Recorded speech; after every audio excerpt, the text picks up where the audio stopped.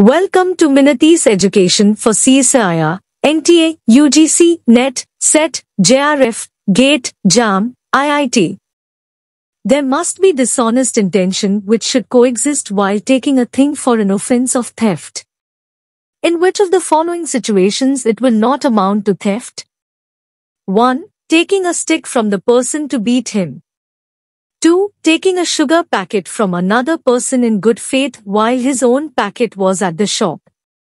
3. A senior student snatching some books from a junior student with promise to return on the next day. 4. Not finding the helmet hanged on a bike.